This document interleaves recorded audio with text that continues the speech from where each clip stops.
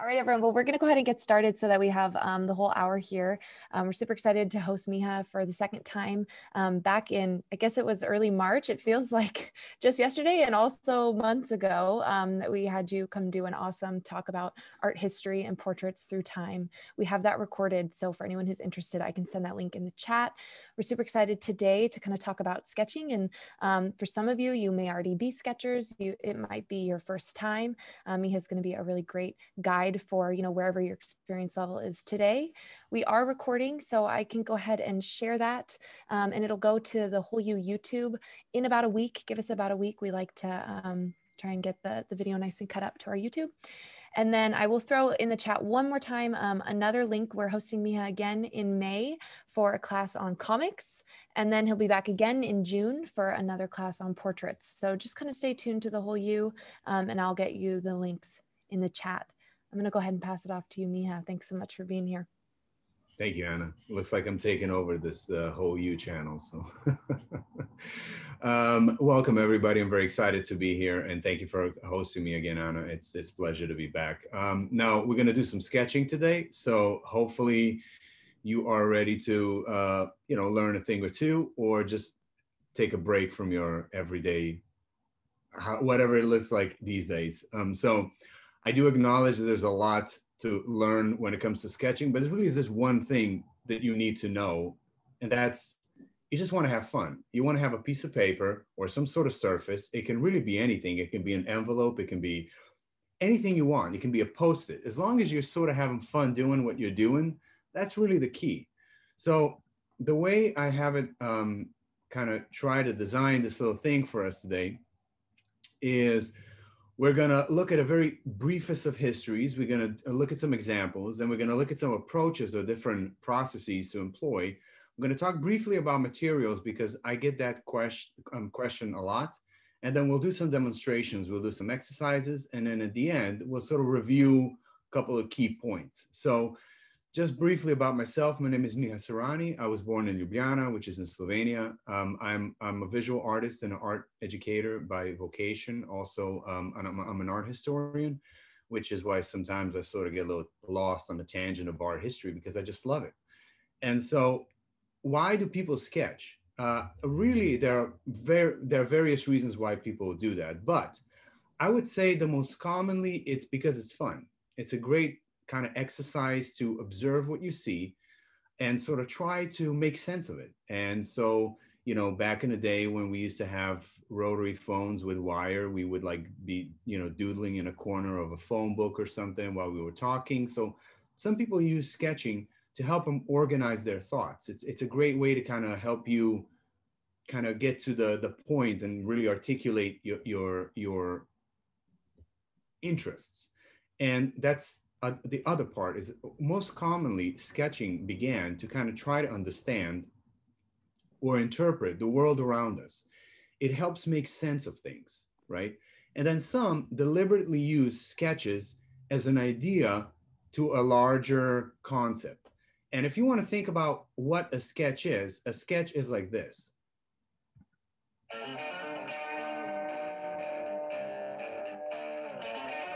That's right. Sketch is like a riff. Now, you can't play the whole riff throughout. It would be a very boring song unless it's Eric Clapton, but it can really help you articulate what you're interested in observing. So we got Leonardo right here, and he's not intentional. He's not worried about, oh, I'm mixing a portrait with some, architectural structures, because this is a sketch. He's just laying down information. He's not being too precise. And sometimes they can be observational and sort of compositional too. So for example, you can see him overlapping imagery to kind of try to understand what his ultimate goal is, which would be clearly a painting of an adoration of Christ by Virgin Mary. So different artists are very deliberately using sketch to help them figure out logic of what they intend to do in composition, framing, the values, which we're going to talk about later. So if you look at this gorgeous, very quick, very loose ink sketch by Rembrandt, you can see how closely he sticks to the ultimate destination, which in his case is a painting of the raising of Lazarus. So, but you see that he has changed things, right? Lazarus originally was in a left bottom corner, and now he's over here. Why? Because compositionally, this is a much stronger permutation of it. You see the diagonal line there repeated in this diagonal line. You got the blocking of the values. So it's a good way to kind of see what works and what doesn't work. It can be very loose, it can be very immediate, or it can be really sort of, you know, several takes before you get where you want to be. So we have here Hopper's Nighthawk studies, which then become a bigger study, which ultimately becomes a painting, right? Or something like a splotch, right? Which turns into a bullfight scene. Look at how loose this is, right? In lesser hands, these would just be spills on a piece of paper, but we can all get there. It's just how sort of intentional about that sketch you wish to be. So, and even to show you some more contemporary, sketching is still widely employed by artists to this very day. We have this beautiful sketch here by Kerry James Marshall, one of my favorite artists. And then you see him execute that in a painting, right? So he's figuring out what works, he's figuring out what doesn't work. Now, as I said, sometimes it can take a form of just doodles, which you might include a little bit of color, and it may evolve into something you enjoy, you like, has an interest for you. You could even take a reference from existing works. For example, here we have Mona Lisa, and here's a little funny kind of take on it with a little doodle with that in mind. Even abstract doodles can sometimes become paintings, right? Even if it's a sort of, and here, right, there's another sort of sketch, which, and you can see how not worried too much. The artist's not too worried about the lines, right? So the lines kind of go beyond where they need to be, and then they're brought back and tightened to ultimately create the image that you want to. You can have a much more frenzied line, such as something like this, right? This is a depiction of a quartet performing, and because it's live drawing, live sketching from a scene, you don't, you know, musicians are moving really fast. So, and also materials. You can use whatever kind of materials you want. For example, these are sketches I've been doing lately with coffee. So it's actually, I sketched the coffee shape first, and then I put ink on top of that, which you can tell from the fact that the ink actually extends beyond, or the coffee extends beyond the ink. Now, let's just quickly, briefly talk about materials. What can you use? You can use anything you want, you wish. Just be aware that certain materials will not react well with other mediums. So for example, if you're using newsprint paper, sort of very generic, they used to call it rag paper, or also a recycled paper, great for drawing, but it's not archival. So hopefully it's not something you wish to keep for a very long time. And it's certainly not good for water. If you add anything wet onto that surface, it will basically disintegrate. So you have a choice between a Bristol board, which is smoother, softer, but may not support a ton of liquid, or simply use watercolor or mixed media paper. That's what I'll be using today, and I'll show you in a second. Now, tools to use, you can use anything from charcoal, which then sort of breaks into, no pun intended, which breaks into vine charcoal, which is soft charcoal, or compressed charcoal, which is very dense. And once you put that mark down, it's sort of very hard to remove it. You got Conte crayon, which are basically colored charcoal. Pencils, you can use woodless pencil, which is basically just a graphite stick. These are really beautiful if you tend to do a lot of sketching where you want to shade or create value changes. The only thing be aware of is, because this is a solid piece of graphite, you don't want this ever dropping. If this drops, it'll be like it's made out of glass. It just breaks into 1,000 pieces. Eraser, clearly you want to get a kneaded, you want to get an eraser. The best for this kind of stuff is kneaded eraser, because it doesn't pick up too much of your materials off the paper. but you can get all sorts all sorts of erasers and ink pens. Now, the one thing I would say about ink pens is particularly if you tend to use an ink pen over a graphite drawing and you wish to remove the graphite below it. So I'm going to stop sharing for a second. I would recommend getting this brand, Faber. The reason I say that is because if you're using the micron pens tend to fade when you start to erase some of that ink. So you might want to use something that has a little more intensity and it will help that ink stay on a page. Okay, now let's start doing some exercises. Well, I thought what we would do is we're gonna use this portrait here. And for those of you that are familiar, you know, this is John Lennon. For those of you that aren't, it's John Lennon of the Beatles. So I would say that the first easiest way to sketch is, this always works for me. You wanna squint your eyes. And when you squint, what's gonna happen is it's really gonna get rid of all the excess information that you don't see, that you don't need to see. So for example, right here in the corner of his nose, there's a mid value shadow. If you squint, you can't see that. All you see is the very dark darks and the light lights. So I often, when I sketch, I might just quickly squint and see if I can sort of block down those dark shapes. And it's even easier if you think of those dark shapes as not an object, a recognizable object, but rather an abstract shape. So when I look at right here, right, this big white triangle right here, if I squint, it actually looks like an arrow going up. You see that? It looks like a tip of an arrow and like an extension of an arrow right there. So I'm going to use that shape of an arrow to help me form that face.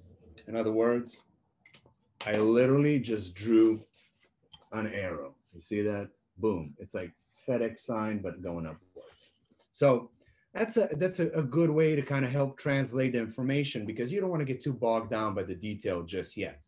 Now, the other step you could take is you can now begin to, if you found that main kind of object, which in this case, as I said, is an arrow, you can then see that below the arrow, you have these dark half circle shapes. So feel free to put those in on each side, but look at them really. And this one, as you see, is much more, the swell is much larger than it is right here. So I would definitely introduce, make sure that that's a really big line, big curve right there, right? A half circle. So now let's look where else we have those dark shapes. Well, from the triangle down, actually the bottom of it, or it extends into this additional dark shadow. Use that. And basically just once you came down to this edge, you can just kind of cut across and see you should be kind of getting like that. I mean, you don't have to, you can follow your own path. This is the beauty of it. You can just make it be what you want it to be. And that's the thing about sketching. It's really for you. It's for you to enjoy and have fun with. And if it looks whoever you want it to look like, that's great. If it doesn't, no problem.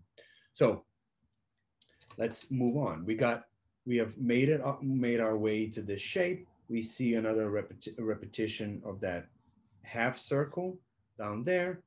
And so now we have kind of blocked in all the dark shapes. And once these shapes are laid in, if you're still squinting, you will see where now the light shapes are, which is this entire side right here. So let's see, let's play with that a bit.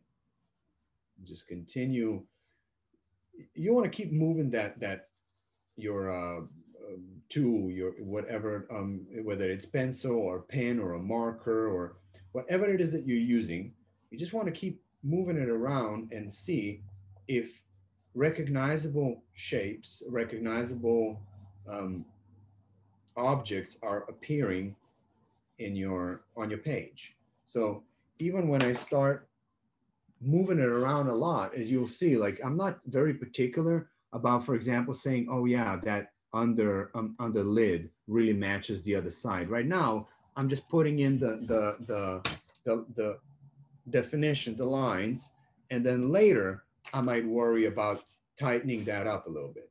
So let's see, we have now gotten to the stage, and once my values, my darks are laid in, now I can start sort of kind of polishing and fixing those edges just a tad bit, right? So I've brought it, let's one more time share.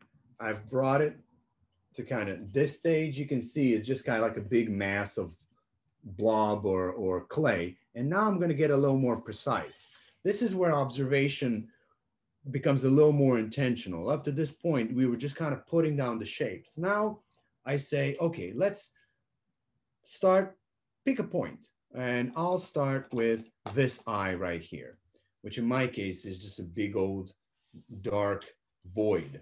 So I'm adding, let's see, I'm gonna keep it simple. So I'm just gonna add a little bit of whiteout to create some of those, you know, like light right there over the eyelid, inside the eyes. We got that. We want to use I'm using the whiteout to create this reflection on his lenses. Now we got, with just a little touch up, it already kind of created that volume and space. And you can take it even further. Depending on how precise you wish to be with this, you can continue going. You can say, well, I want to really kind of get a sense of that eye. So then the question becomes, okay, yeah, there's a, inside this round shape, you can sort of say, well, I can see where where the white lines go, where the dark lines go, which brings me to something that looks more like this. Just give me a second. Okay. And I'm still just using whiteout. And now I'm actually just using a little bit of a fountain pen right here to help me create thinner lines. And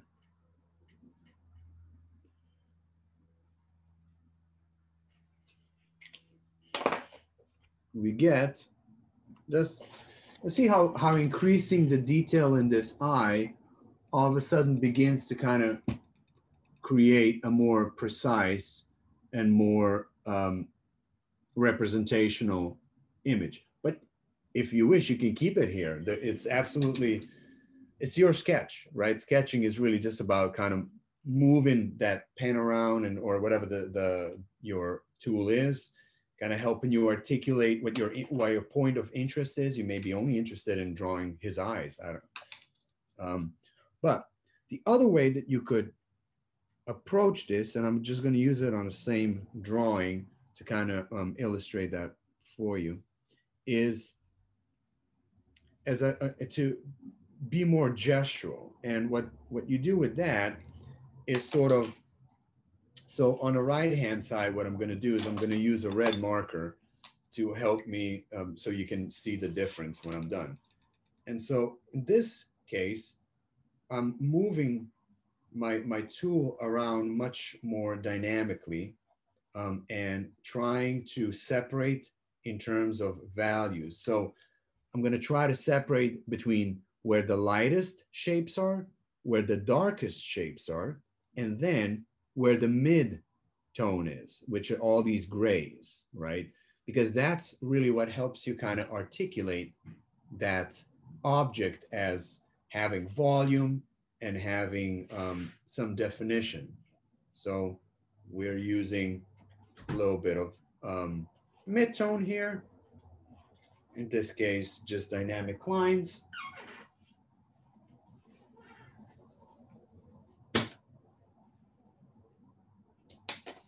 Okay, so just by keep adding those lines, you see it's now starting to create a sense of space. And that's why this side is starting to feel much more three-dimensional, for example, than this side. Okay, what I'm gonna do is I'm gonna just keep the screen open.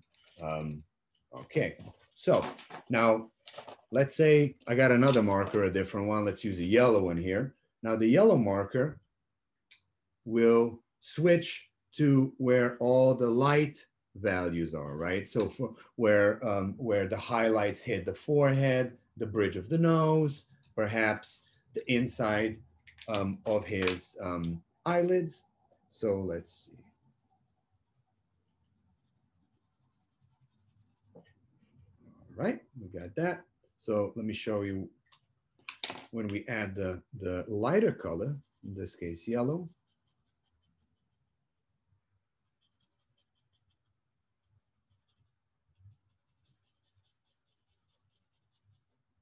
Oh, look at that.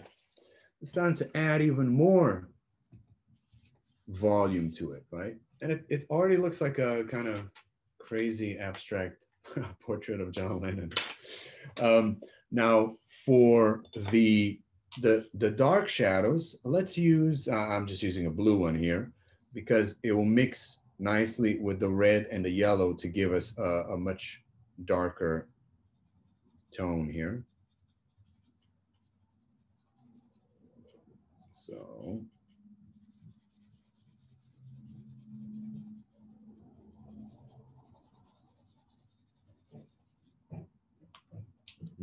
here we go. And that adding that blue has certainly helped create some of these shapes here. Now you can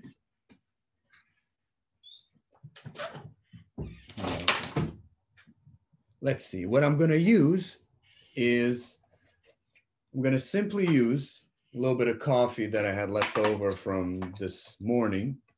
And now, because this is a sketch, I'm not being too precise. I'm not being too cautious. I'm just keeping things around. And look at that. I can just kind of use that coffee to help me come up with some visual ideas. And you can really use any object you wish in terms of tools. I like to just kind of experiment because you never know when these various tools may come in handy and or create some new, even old markers when they begin to run out. So what I'll do is I'll often mark them so I know, oh, this is a one that's kind of losing its intensity. And Hey, Miha, can you throw up that picture of Lennon again? oh yeah, absolutely. I was just trying to make sure people could see some of the Absolutely, thank you. Sure, absolutely. There we go. So, and what I'll do is I'll just switch off in a second. Now, that's one way that we could approach it. And remember, what I was doing here is just simply by squinting, I kind of looked at where the darkest darks are and where the lightest lights are, which is sort of reserving your values, right? So if you see that this, you look at an object and you ask yourself, where is the darkest dark on that image? Because the darkest dark on an image may not be an absolute darkest dark, right? You could have a photo that doesn't go all the way from white to black in terms of values. It can just go from light gray to a much darker gray. In this case, I would say that the darkest darks, the pockets of the darkest dark would be right there in the center of his hair, on the right hand side of his face, particularly in hair, and in the eyes, which means that that's one side of your spectrum. The other side is going to be, there is no white in this image. Even the lightest light, which is in his shoulders and his neck, is perhaps a slightly off-white cream color. So now, by identifying which two extremes you are using in terms of color, that's how you help sketch your image, by saying, oh, the lightest light is actually this, which means that comparing to the lightest light on my image, where does, for example, his upper lip go? Which you would say, well, it's slightly less light than, for example, his shoulder, but it's not, neither one of them are white. And that just kind of helps you establish the shape, and it also helps you identify what it is that you want to put your focus on in terms of what is the significant information in the sketch, in an image. That's, let's see, the other way we could approach this is sometimes a sketching, what I'll do is I'll just use there's one thing I forgot to tell you earlier. If any of you sort of get interested in how the other tools to use, there's these great mechanical pens that you can sort of fill them up with lead. And I would highly recommend to use blue, which we used to be known as the non-Xerox blue, or red. And so those are great because they don't really, you can maybe see it right there. So when you lay down, this is particularly if you're kind of new at this, because if you lay down a line, right, something like that, it's not very sort of defining. You can kind of use it and play around with it a little bit. It doesn't really lock you into the image like it did when we went in with the marker. Once we added the marker, things were sort of, there was not a lot of leeway there. But if you're using this red pencil, which is great, you can also get them in Prismacolors.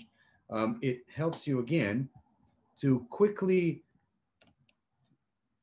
identify. So what I'm going to do right now is I'm literally, here, let me show you. I'm literally just doing this. I'm doing lines, frenzied lines, to try to get as close to the shape of that head that I'm looking at. In this case, it's the head, but whatever it is, that the object that you are observing, right? So just keep moving this around. And eventually what's going to happen is I'll begin to see shapes inside these lines, kind of like when you look at a wood grain, you know, and you see pattern, or we look at clouds and like, oh my God, that cloud totally looks like a bull or something. So by overlaying these lines, it's sort of, it's helping us identify within this, are there recognizable shapes that could serve as, you know, what eventually could look like a head of John Lennon. So let me put back the image for those of you that are following along. So let's see, I'm going to use a red marker in this case to really isolate those lines and show you how to get to, okay, so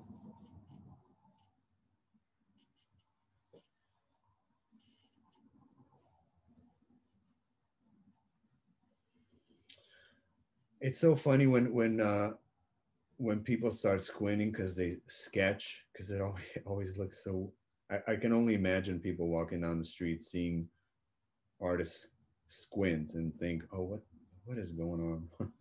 So look at that. Inside those red lines, frenzied gestural lines, that were totally recognizable lines, the lines that I think are close to the source that we are referring to. Now, this can be, you know, you can watch people walking down the street, you can be watching news, you could start sketching your loved ones as they're watching TV.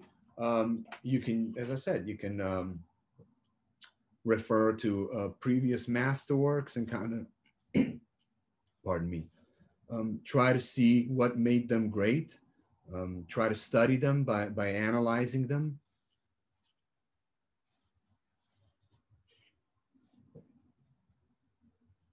Okay, now we can also, what we can do is you could actually compile it out of multiple shapes, right? You can sort of create a collage out of a variety of sketches. You could say, okay, well, we're kind of getting into this stage, but I'm not necessarily really particularly loving what's happening right here. So what I might do is I like the previous image. You know, the previous image kind of had something going for it. So what I'll do is I'll simply tear that page off and do something like this. Give me a sec. Look at that. And now we have an expansion on the thing. Ripped off the previous page, kind of lined it up because I like the top half, which I didn't care for right here, but I kind of like the bottom half here as well. And that's the beautiful thing about sketching, because it's simply sort of, you know, you're not too worried about messing up your drawing. And if you think of it as a drawing, then it sort of has some kind of finality to it. People think like, oh, I'm trying to create this drawing. It's going to be a gift for my loved one for Valentine's Day or whatever. So people get quite rigid often within their exploration. They're less willing to try new, exciting things when it's not termed a sketch, okay? And so because it's a sketch, you can do whatever you want with it. So let's see what else we could do with it. I think there's so many things that could be doable. So let's pick up on that image again. And let's say, all right, you could do something like a dab of watercolor or red wine if you don't have watercolor available, or if you don't have red wine available, then you could maybe even use Pepto-Bismol, or, you know, anything goes at this point. I've tried many of those things on paper, and sometimes it does work out quite well. Sometimes, though, it's a little less successful. So I'm going to add a little bit of ink. And in this case, what I'm using is just a bottle of India ink. And the cool thing about ink is that you can always mix it with water and sort of dilute it, or you could keep it as saturated as you wish and really intense. And one thing, in case I haven't mentioned it yet, anybody can do all of this. We tend to think like some sort of rarefied practice for artists that they employ, but anybody can do everything I'm doing right now. It's absolutely doable. And so let's see, I'm going to just use a little bit of ink. Show you in a second. Just gotta make sure the ink doesn't run all over my computer.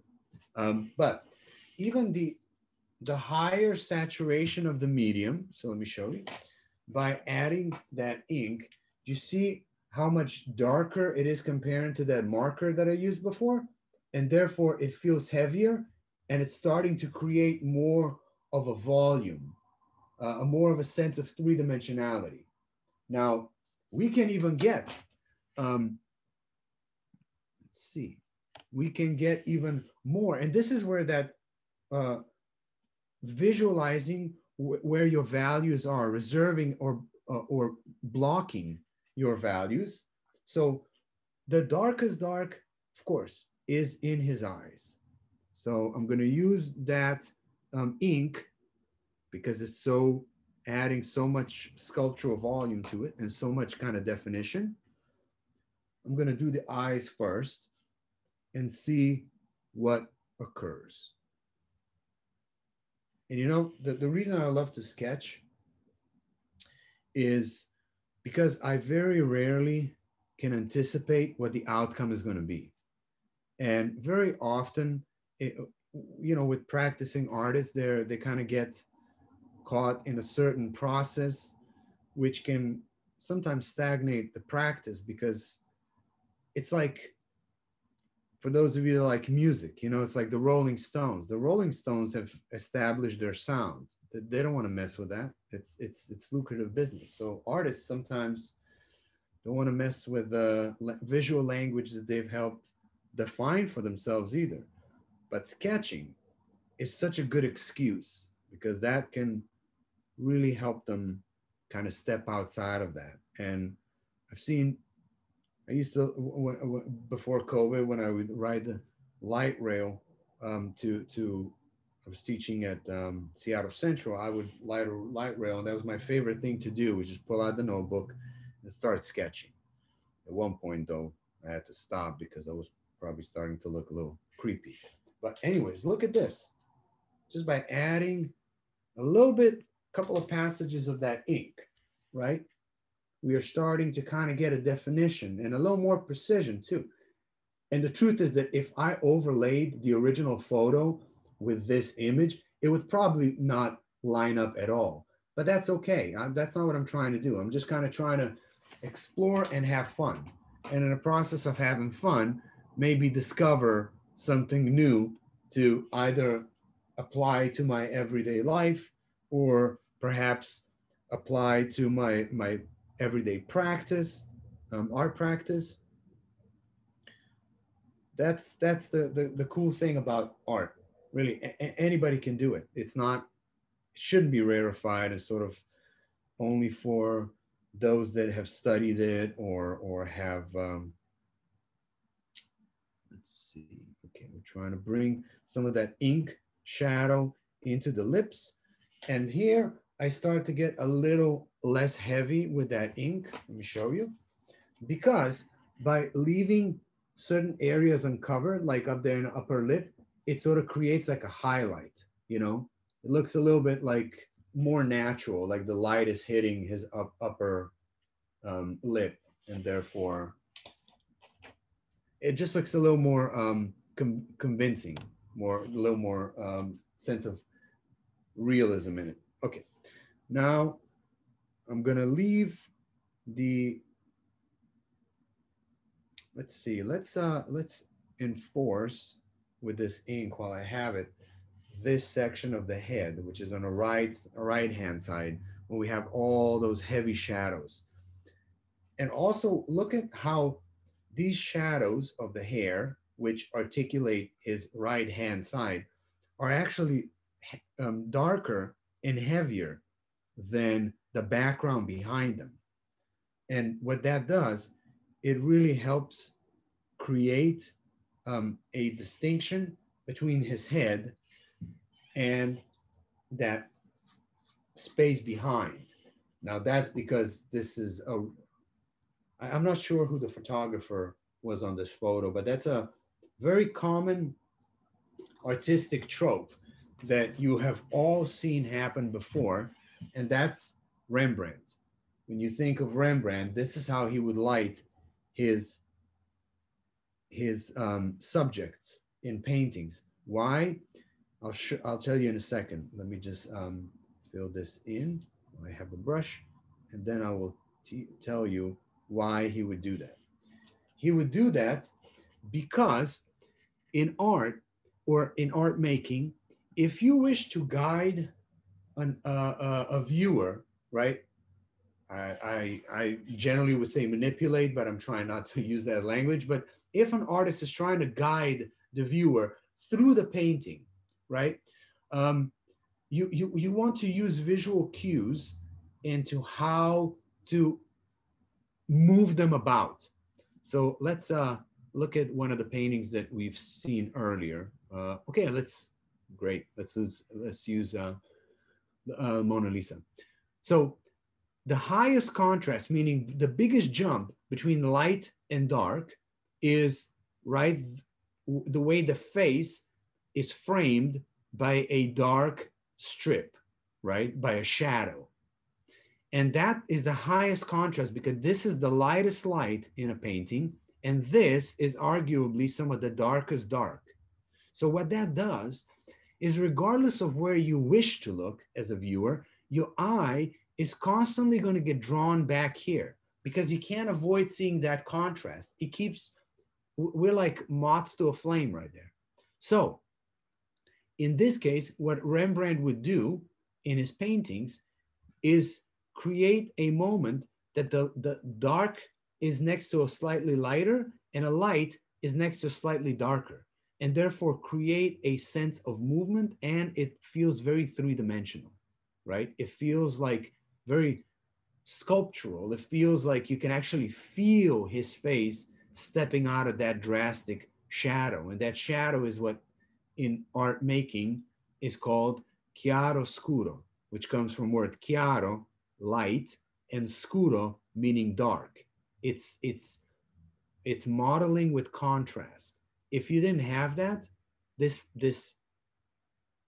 you didn't have that in a painting, the painting would look extremely flat, right? If here I wasn't using the pockets of shadow, this would look completely flat. Same thing here. It's the shadows that help sell this as three-dimensional, right? And shadows even in those color jumps, right? Look at that. Look at the difference between this sketch of Iggy Pop and then a painting of Iggy Pop. And it's those shadows that help sell it, right? They help sell it as a three-dimensional object. Now let's look at our friend John Lennon here. And when we added a little more ink, look at now, it sort of has its own space, right? But just by adding this section, it helped kind of capture the other side. It will look like that without it. It'd be a cool drawing. It'd be a great little sketch. Or just this side could be a really cool sketch. I mean, there's plenty of ways to take this. You know, you can leave it where it is. You can take it. You can tear it further. You can draw into it. You can put mylar over it, or which is a see-through plastic.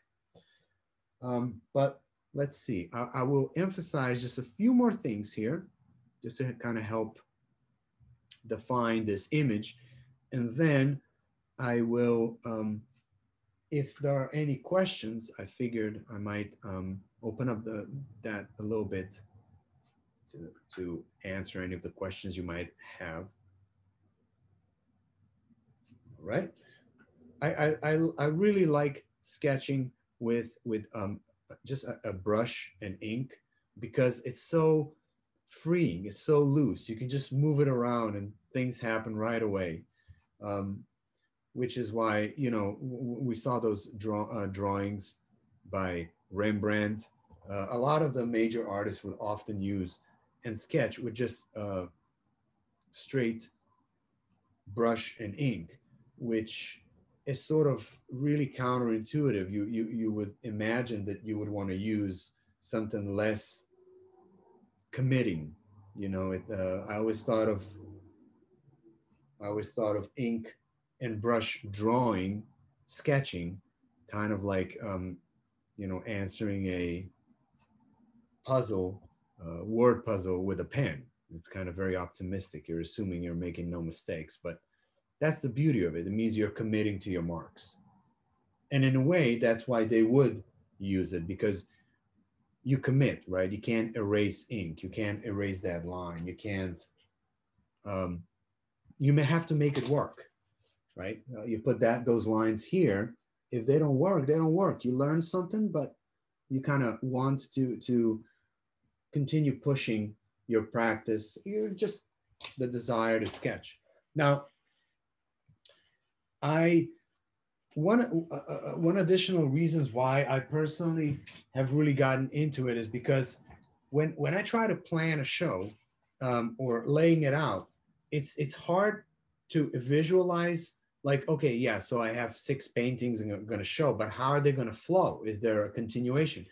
But with sketching, you can quickly kind of lay it all down and sort of give yourself an idea what that how it all connects, if it connects, right? Another example, I have for years, I've got myself these tiny little notebooks. I like them because they look like little funny little passports and they just sort of fit in your pocket. But they are full of all sorts of ideas and sort of from texts that go in there to different drawings. This is where my eyes got dilated and I couldn't see anything, to just rubbing a pen on a paper, hoping something emerges out of it, to just frenzied lines, which I think this is when I went to see a show at Paramount, to sometimes just, again, just nonsensical blobs, just laying them, and things come out of it, things emerge out of it, things come alive. And that's the thing about sketching that I love so much. There are no rules. You are bound by absolutely zero rules. There's one I wanted to show you here, which is markers. But anyways, I can't see it right now. I wanted to ask, are there perhaps any questions? Nope. So, okay, I see. Can I ask one? Yes, absolutely. Please do. So, do you ever start with the composition, like in that Lenin we were doing, with that was new to me to try with contrast and shading. Well, okay.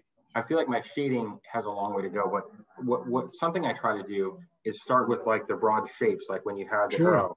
Do you sometimes do your composition by kind of like the biggest shapes that you see and then kind of work your way in? Yes. And often what I'll do, that's a great question. What I will do often is actually, again, I like to think in very broad, loose terms. So I often, it's really funny, I tell my students, but I come up with these objects. So I might look at this big slice right here of this dark shadow and put that down first and say, oh, that looks like, whatever, it looks like a horn. And that, so I'll put just that big dark horn down and then move like that, right? And then start moving things around that object. And that can be very helpful. The other thing I would suggest is, particularly when it comes to doing either portraiture or, and there'll be a class coming on that, but either portraiture or using images from photo references or things that you are not observational from nature. What I always tell my students is, when you get started, so I'll jump to that John Lennon for a second, is I'm looking at that John Lennon, and what often will happen is that we may look at it and people will start drawing, and let's say they'll begin with the top of the head, right? Because we start at the top. So we'll be like, okay, well, there's this nice little dip right there. So let me do that dip. Okay, there's the dip. And you put that in, and then you think, well, what's next? Well, there's this beautiful kind of shadow right here. Let's try to capture that shadow. And I mean, I'm exaggerating a little bit, but you're going to see what will happen eventually. All right. By the time you get to the tip of the nose, you realize you ran out of room. It's not going to fit on that page. And either I often see people, they'll start too high up and the image will be this big and there'll be a ton of room left. Or on the other hand, they'll start too big. And by the time they get to like the nose or the upper lip, they run out of space. So what I suggest to do is to help you actually visualize what you're doing. And so take that page, and before you even put a single mark on it, let's say it's a blank page, you want to do that John Lennon right here, what I do is I always, in a small corner, I will first draw a, I'll draw a rectangle or a square, whatever the surface is that I'm referring to, my source material. And then inside that little square, I will actually fit in the object. In this case, it's a portrait of John Lennon. So I'll just quickly put in a tiny little thumbnail that looks like this, right? And what this does, I guarantee you, it helps you visualize your surface in relationship to the original source that you're referring to. It's much easier now you've visualized it, not on a computer, not on a phone or whatever. It will be much easier to kind of try to fit it into the space that you actually have that's allotted to you, right?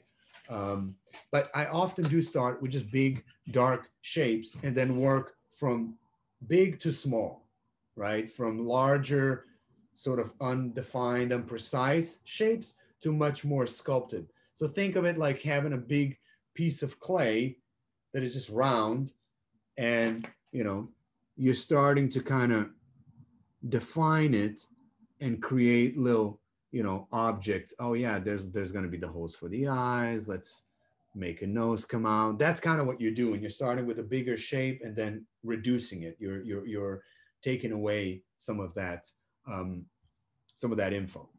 So one of the things I wanted to say as things to remember is, don't be too precious with your sketches, right? Be willing to expand on them and be willing to mess things up. And just if a fancy strikes you to add, whiteout into it, go ahead and add whiteout into it. If you feel like, oh, you know what? I originally had the drawing right there, but now I want to put marks down here because it's more exciting to me, do that. The key is not to be too precious with your drawings because it doesn't serve you any purpose. You are in control of the drawing. The sketches should never be in control of you. And also the reason I say this is because I've often seen people get really hung up on one element. They say, oh, this is the best eye I've ever drawn in my life. I don't want to jeopardize it. So you start gearing your entire work to that eye when in fact it should be the other way around. Employ whatever technique is best suited to you and your work. Some people like to work big, some people like to work small, some people like to work fast, others like to take their time. There's no one way of doing this correctly. Any way that works for you is the best way for you. Also, as I said, don't be afraid to experiment, and accidents are absolutely great. Okay, let me show you.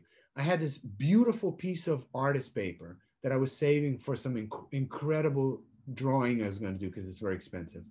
And I put down a cup of coffee and it stained the paper, right? So this is a stain of coffee. And I was kind of like, oh my gosh.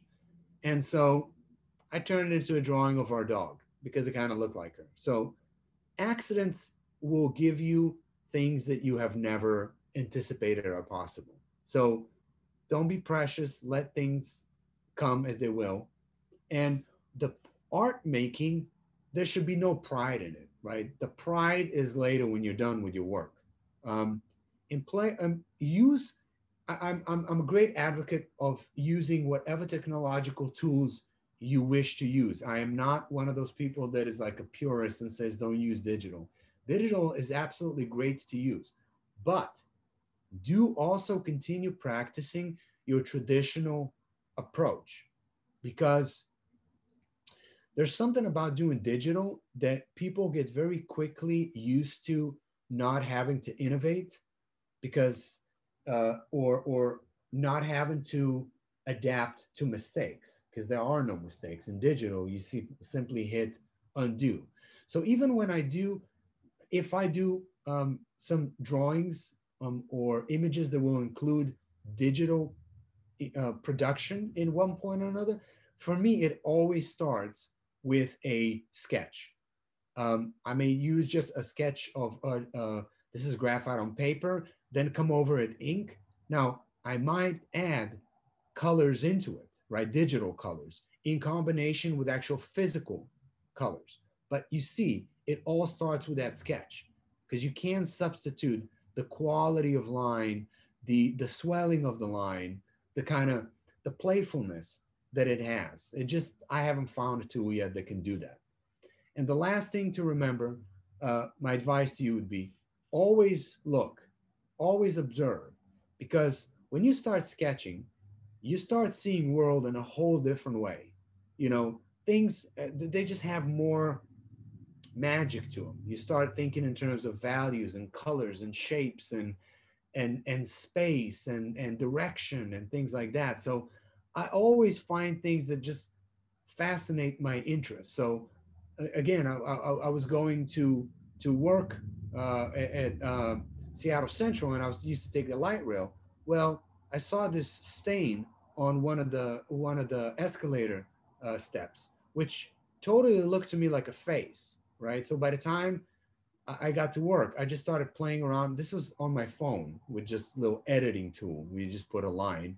It looks like a face. Then you put a little pattern, and end up looking like a little a Rembrandt drawing, but except done on an escalator.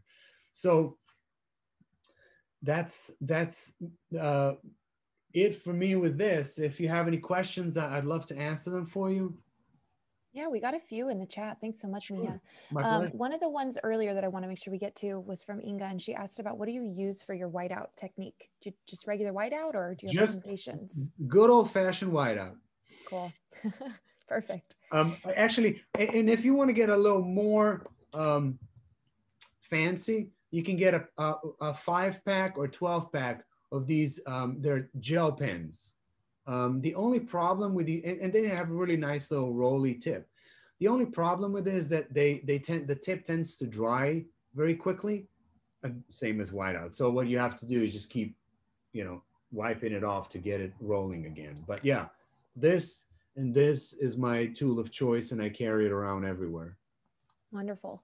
And then Eric asks, what questions do you ask yourself to guide your experiments with a sketch? Do you have any opening thought process? That's the big question. I always ask myself two things, because sketching for me always leads to either painting or drawing, whatever. But my two questions are, the first question is always, what am I trying to say, right? What is the intention of this specific drawing? Am I just doing it to be fun? Am I trying to capture the likeness, or is the likeness insignificant? I'm just going for exploring different mediums. So the first question for me is always, what am I trying to say with this image? What is my intention? And then two, who is my intended audience, right? Is this a sketch that will never see a light of day, is just for me? In which case, I go crazy. But if the intention is, perhaps this might be in a notebook, or I could have others see it, perhaps I might employ it in study or in lectures later on, then that goes back to the first one. What are you trying to say with it, right? So those are, to me, those are the two questions that are part of my artistic philosophy. What am I trying to say? What's the intention, and who is it for? Perfect. And Diane asks, she sees a lot of art sketches sold as prints. What do you use to digitalize them? That is a good question. You want to be looking into Giclee prints. So Giclee, I believe. If you just type in Giclee prints, it's a much higher resolution image and processing. So the scans and the prints are much purer, you know, depiction of the original. I personally don't do a lot of prints, or print a lot of prints of my own work, and I'm not a printmaker at all. So I may not be the best source for that, but I would start by looking Giclee prints, and then that's your step. All right. Well, thank you so much. It looks like those are all of the questions. Oh, real quick, David just asked, what kind of sketch paper book are you using? Okay, that's a great question, David. I have recently really began to almost exclusively use the Canson mixed media paper. And for a couple of reasons. Number one, that the heaviness of paper is really, it's not extremely heavy, but it's heavy enough that I can put on there anything from acrylic to you know, coffee that we were just using, to even house paint. If you use a lighter paper, it'll just rip through those pages. So this one, I think it's a 96 pound or 98. So when it tells you the poundage, that means the heaviness of the paper. It has a tiny little bit of tooth, so there's a little bit of surface to it. So it's great for smudging. It's not too soft and too smooth. But yes, Canson mixed media. It comes in 9 by 11 and 11 by 14, although those are harder to kind of come by. Just a great little book. So that's what I use almost exclusively these days. And then it looks like Lauren's wondering potentially about the small pocket-sized book, the passport ones. Those, I believe, are by, the brand is, what are they called? It's in here somewhere. Oh yeah, here's a little notebook on it. Oh, never mind. Oh, it says right here, Moleskin. That's right.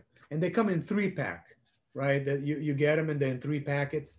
I get the ones that don't have, they're not lined, and half of the book is actually perforated. So if you need to rip out the pages, it's easier than having to like completely destroy the booklet, which is very helpful. That is helpful.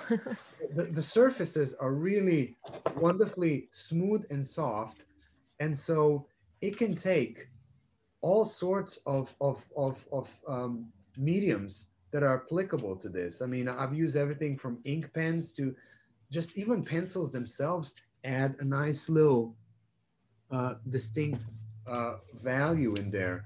Markers, they're great to glue on. So yeah, I couldn't give you enough positive feedback on these little notebooks. They have been so wonderful, and I really would encourage to keep them, because as artists, like, you'll find that things, you know, even if it's doing something very silly, just like putting in patterns, like it's something to kind of keep your hand engaged, your mind engaged. It keeps your book full of information, and then when you're thinking about making something, and you always get kind of caught in a moment thinking, well, I don't have an idea right now I got to come up with something. That's when I just revert back to my notebooks, and, you know, I got ideas here to supply me for years. So yeah, these are great notebooks, really fantastic and easy to put away. Awesome. Well, it's fun to see some of what you've created in the past in them too. Thank you. Well, thank you so much, everyone. I know there were a few questions in there about other classes. I'll go ahead and send a message in the chat again. For those, we've got 2 more coming up in the other months. We can work on having a double display for those who are total beginners. I know sometimes it can be helpful to follow along in that way.